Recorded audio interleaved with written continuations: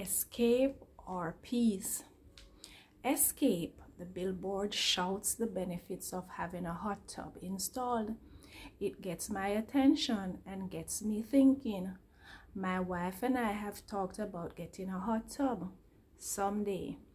It'd be like a vacation in our backyard, except for the cleaning and the electric bill, and suddenly the hoped for escape starts to sound like something I might need escape from. Still, that word entices so effectively because it promises something we want: relief, comfort, security, escape. It's something our culture tempts and teases us with in many ways.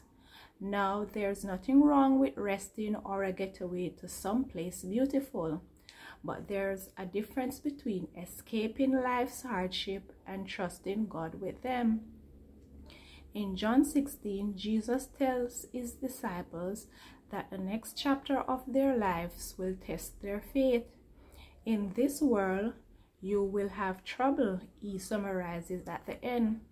And then he adds this promise: but take heart, I have overcome the world. Jesus didn't want his disciples to cave into despair. Instead, he invited them to trust him, to know the rest he provides. I have told you these things, he said, so that in me you may have peace. Jesus doesn't promise us a pain-free life. He does promise that we trust and rest in him. We can experience a peace that's deeper and more satisfying than any escape the world tries to sell us. How have you seen invitation to escape in the world around you recently? How well do you think they might deliver on those promises? Father, help me to trust you so that I may find peace and rest in you. Escape or peace?